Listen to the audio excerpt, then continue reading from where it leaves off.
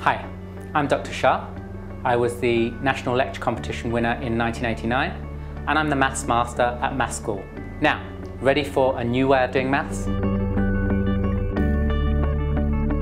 How to do long multiplication. So the example I'm going to do is 4325 times 21.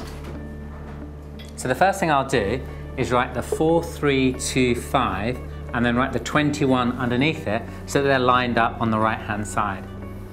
I'll put a big multiply by there. Now first of all I'm going to just ignore that 2 and just take that 1 and multiply it by each of the digits in the 4325.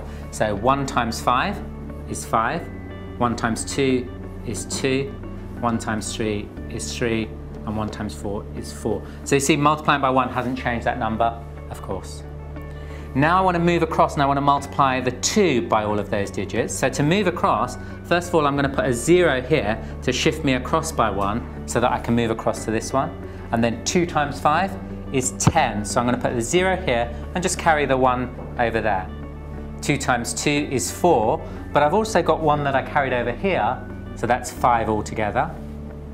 2 times 3 is 6, so I'll put the 6 there. And the last one, 2 times 4 is 8.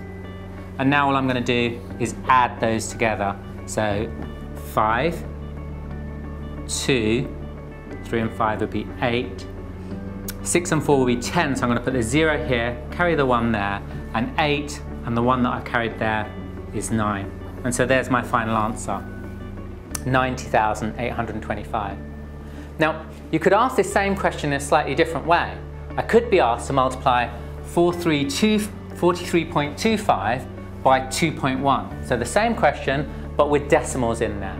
And what I'd do in that case, first of all, is I'd shift the decimals out. So I'd shift that decimal 2 places to get rid of it, and I'd shift that decimal 1 place. So altogether, I've moved the decimal that way by 3 places. So I've moved the decimal to the right by 3 places to make it 4325 times 21. And so when I get my answer at the end, to put it back, to make the decimal back where it should be, I'm going to do the opposite. I'm going to shift the decimal back to the left by 3 places. So from here, 1, 2, 3 to there.